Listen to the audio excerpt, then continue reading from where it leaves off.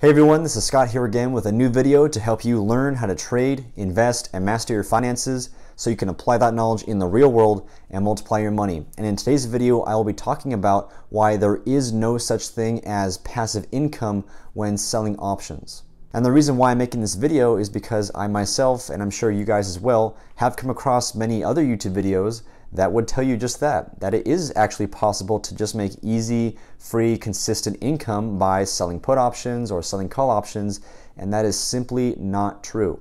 And given that one of the promises I will always keep on this channel is that I will always keep my content truthful and genuine, transparent and real, so because of that fact, I felt like I had to make this video so that you guys are aware that literally anything you do in financial markets, whether you are trading options or stock, futures, bonds, foreign exchange, whatever you are doing in the market, you are always taking on some level of risk, right? Even with a very high probability trading strategy like selling options, there simply is no way to just manufacture a steady weekly or monthly paycheck into perpetuity because you are still taking on risk by doing this. And because of that fact, at some point you will lose money, and that is just the reality of things.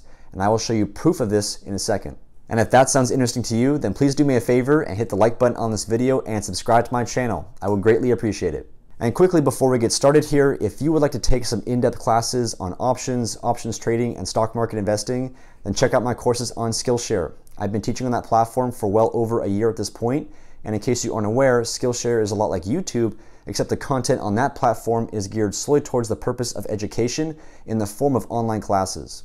And in my courses, you will see a lot of the detailed research and analysis that I've done using real stock market data with spreadsheets, graphs, and even computer programs that I have written to help simulate and prove the concepts that I am teaching. And I've dropped some links to some of the more introductory courses of mine in the description of this video below. Now, you will need a premium membership with the SKILLSHARE platform if you do want to watch my courses, but if you do sign up for that membership using the links provided in the description of this video, you'll get an absolutely free 2-week trial.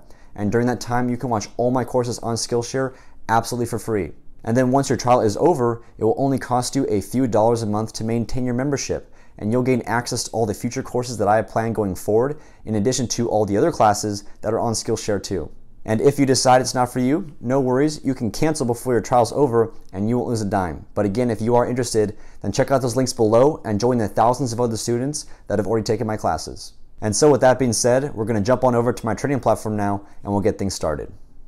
Okay, welcome to my trading platform here. And before we get started today, I do just want to come over here and just briefly show you the other kinds of videos I've come across, and I'm sure you've come across as well, that will show you just how easy it is to make passive income by selling put options or selling call options or whatever the case may be.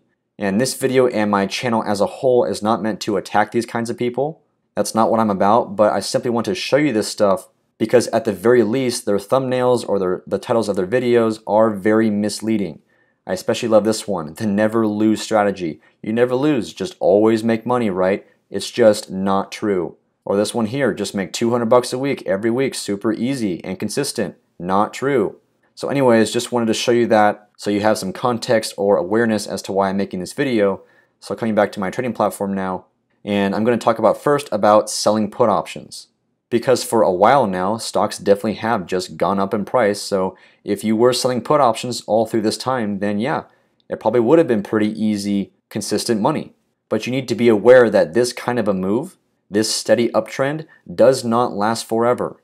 And in fact, if you were to just go back in time a little bit, I'm sure you will recall back in February and March when the market crashed by over 35%.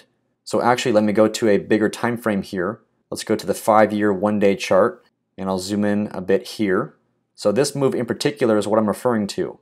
Just like now with the stock market going up every day pretty much, the same thing was happening here, but at some point the market will fall. Stocks do eventually come down in price, and oftentimes when they do, they come down really fast and really hard. So let's use this example right here where the market did crash by around 35%. And so what if today you wanted to sell put options that were super far out of the money, that gave you tons of room to the downside, to, let's say, protect yourself from another 35% correction? So for example, let's pull up the calculator here. If SPY is currently trading at 394 bucks per share, then if the market were to fall by 35% again, and the next time the market does crash, it could be less than that, it could definitely be more than that, but let's just say 35%. So that means SPY would fall down to $256 per share. So if you wanted to be super safe by selling your put options far enough away to protect yourself from a 35% down move, then you would want to sell puts on SPY with strikes at 256 or below. So now let's come to the trade tab here and take a look at those strikes. So let's take a look at the April expiration cycle. This is the monthly expiration cycle. So these options have 32 days left to go. And so now let's scroll down just a little bit here and take a look at the 255 strike put option. So these would be the puts that you would want to sell either here or below to potentially protect yourself from another 35% correction. But look at the price of this option. By selling this one put option, you're going to make at most $13. $13. Moreover, if I were to sell this option here, let's hit confirm and send, the amount of capital I have to put up initially for this position is $2,500. So what kind of risk reward is that? I'm risking, at least at the beginning, because this does have undefined risk to it, I'm initially risking $2,500 to make 13 bucks on one contract. So you definitely can sell these options super far away from the stock price, but you're not going to be making a full-time income with that.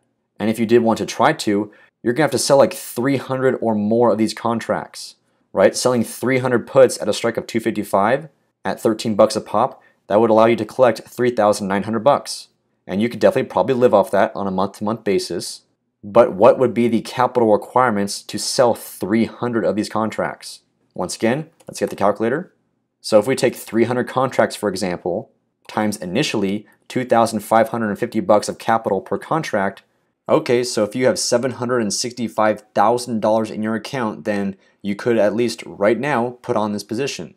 And moreover, like I said, this amount of money can and will change and increase if SPY does actually crash. If SPY were to come down by another 30% again or more in the next big market correction, this number will explode, and so will this number. So even though today you only have to put up $765,000 just to make a few thousand, mind you, if the market does crash, this number will expand to 1.5 million, 2 million, 3 million. It's up to your broker at that point. And I'm pretty sure that most people don't have an extra few million bucks laying around to cover their margin calls. Moreover, when the market does crash the next time, and it certainly will at some point, maybe the next time it crashes by 50%, right? If you recall from 2008 during the housing market crash, from top to bottom, the S&P 500 was down by around 50%. So even selling these put options that give you enough room to account for a 35% move down, if the market moves beyond that, you are definitely totally screwed. And chances are, because the buying power effect will expand so much along the way, even if by the expiration date SPY did bounce and it ended above your put strikes here, which means you get to keep the full few thousand bucks you sold these puts for, I highly doubt you would have been able to hold that position all along the way. When this number expands, you're going to have to cough up that additional amount of capital to stay in the trade. Otherwise, your broker is going to force you to close the trade probably at the worst possible point. So if you think you're safe by selling these super far out of the money put options, most of the time you will be safe because most of the time the market does not crash. But as you saw back in early 2020, if you were selling these put options, you would have gotten absolutely obliterated. And this is also the monthly expiration cycle as well. If you are selling weekly options to try and generate weekly income, it would have been much worse. So for example now, let's look at one of the weekly expiration cycles, maybe the March 22nds. These expire in exactly 7 days. So now the 255 strike put options are trading for basically $0. No money. You basically can't even trade these options at all. So what that means is you're going to have to come a lot closer to where SPY is actually trading to actually collect a decent amount of money to make the risk actually worth it.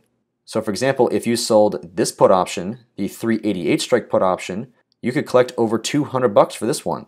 And the initial capital requirements, let's go to confirm and send again, is over $7,000. So you're still putting up a lot of money just to make a few hundred bucks.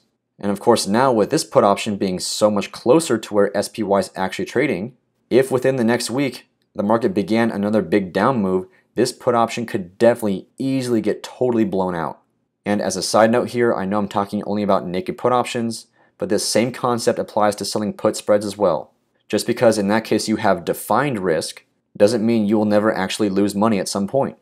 When the market comes down, and it comes down fast and hard, like it did last year, chances are you are going to lose money.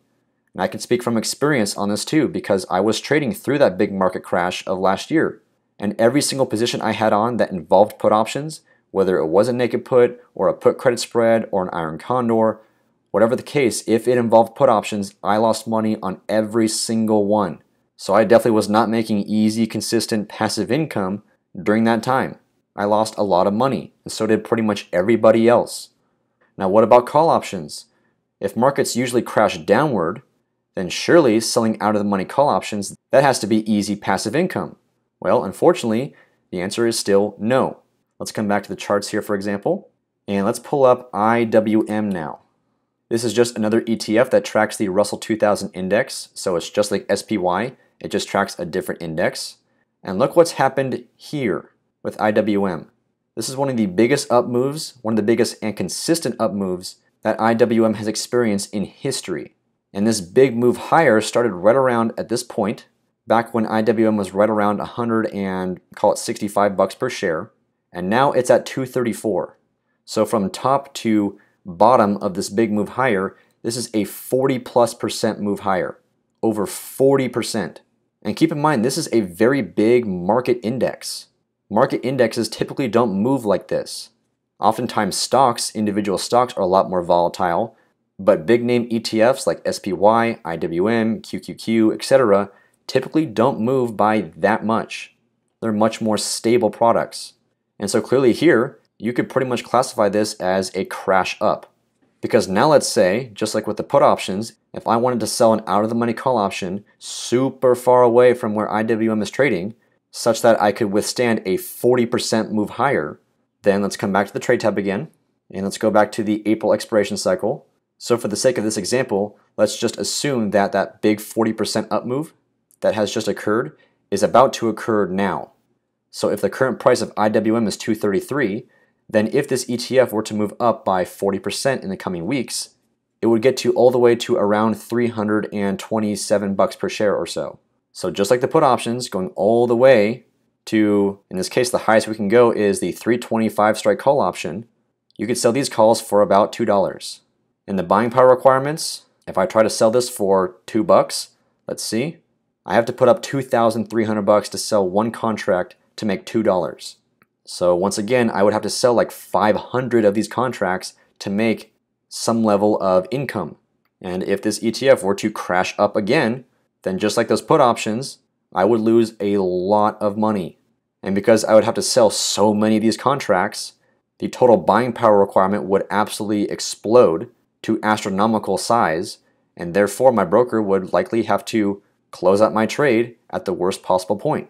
So very similar, this means that if I did want to have a somewhat decent risk to reward by selling these options, I would have to come a lot closer to where IWM is actually trading. Maybe selling this option, for example. This is the 240 strike call option. I could sell this one for around 475 bucks or so. That's not bad. But obviously with IWM at 233 and the strike of this call at 240, there's definitely a chance that by the expiration date, this ETF could blow right through my call and I could lose a lot of money. There is nothing risk-free or consistent about this kind of strategy.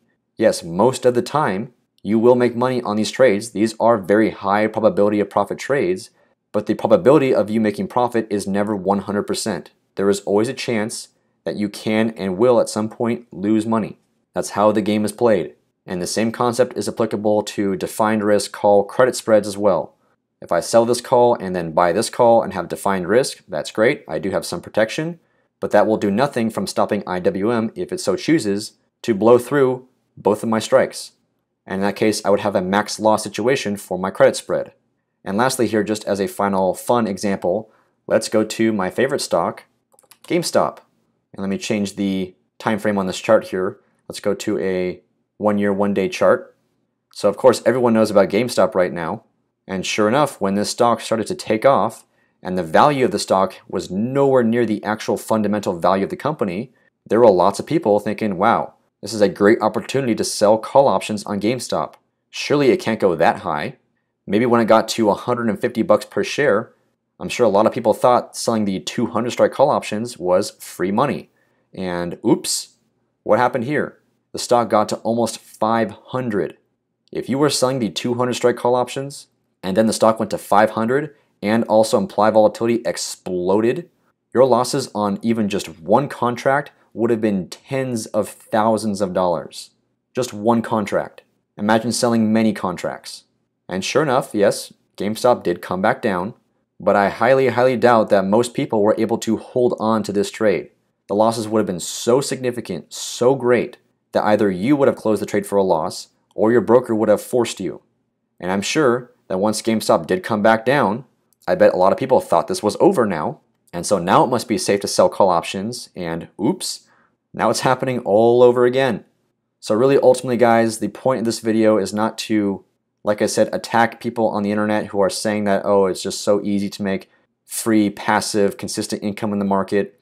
I'm just trying to raise awareness that when you see stuff like that, those people are either simply misinformed and they've only been trading after the market bottom of last year. And so, of course, since then, with the market having only gone higher, then yeah, selling put options during that time has definitely worked.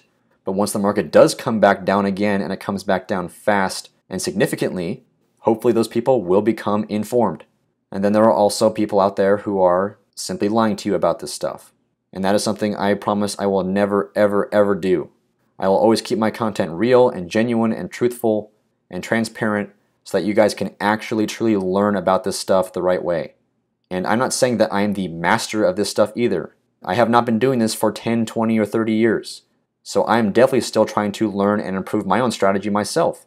But point being, bottom line is this channel and also my Skillshare courses will always only be just about teaching the pure information about this stuff.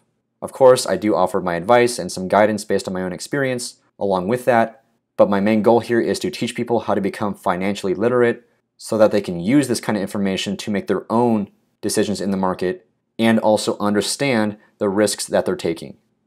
And so that concludes this video, and I hope that by now, if you weren't already, that you are aware of the fact that no matter what you do in the stock market, you are always taking on some level of risk. And because of that fact, at some point, you will lose money, and that is just how the game is played. And please do let me know your thoughts or if you have questions in the comment section below. And don't forget, if you want to take some in-depth classes on options trading, and stock market investing, then check out my Skillshare courses, links in the description of this video. And lastly, if you enjoyed this video, then please give it a thumbs up, drop a comment, and subscribe to my YouTube channel. And make sure those notifications are turned on. I'll be dropping new videos every Monday, Wednesday, and Friday, and you don't want to miss out. So thanks again for watching, and I'll see you next time.